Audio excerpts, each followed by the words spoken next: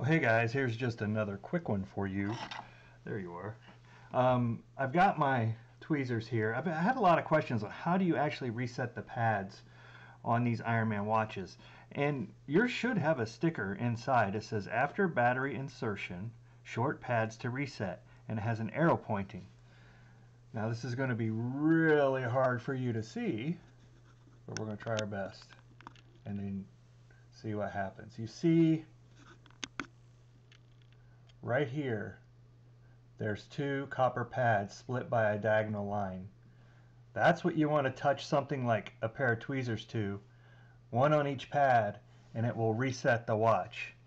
So right now, let's see if this works this way. Oops. I've got everything apart. If you don't know how to take everything apart, you're going to have to watch another one of my videos. So there we are. It's 7:54.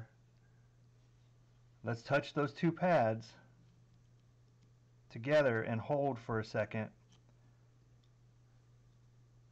and our watch reset. So that is how you do that pad reset. Super simple.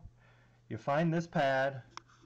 It's going to look something like this. It could be two separate copper connections and it'll have arrows pointing to it, but this on this particular Ironman, it's two copper pads separated by this diagonal line.